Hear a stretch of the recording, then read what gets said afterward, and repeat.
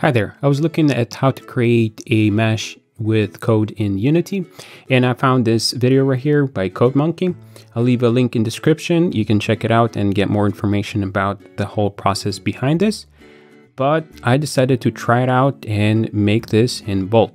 So here's my Bolt project, and right here I created a new game object, and inside there, instead of adding the mesh filter and the mesh render manually, I added those components.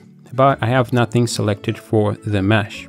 Also, I passed in a sample material for my material list in the mesh render. Now let's take a look at the flow graph that creates that mesh. So here is how the flow graph looks like. Right here, I create a list of vertices, then a list of UVs, and a list of triangles.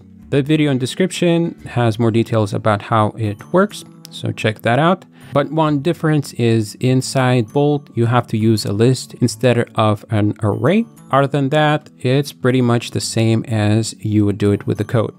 And right here, I create a new mesh on start, then set the vertices. And it is a set vertices unit that accepts a list vector3.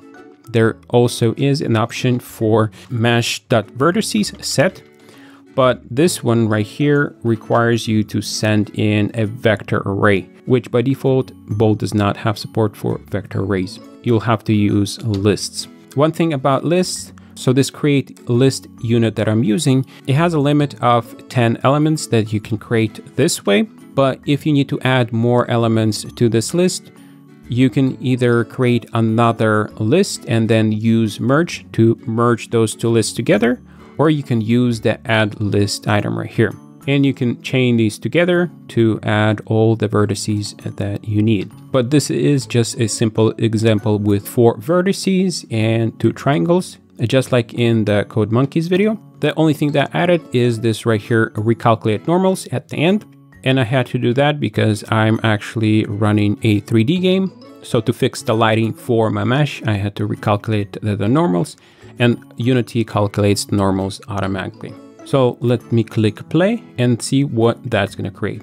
So here we go in my game view. You can see that there's a new mesh and it has this material on it. If you go into the scene, I can go to the gizmos and select wired. And when you select it, you can see the 2 triangles that are in this mesh. So there we go. That's a quick getting started video with how to generate meshes. I was just researching this for my own project and decided to share with you guys.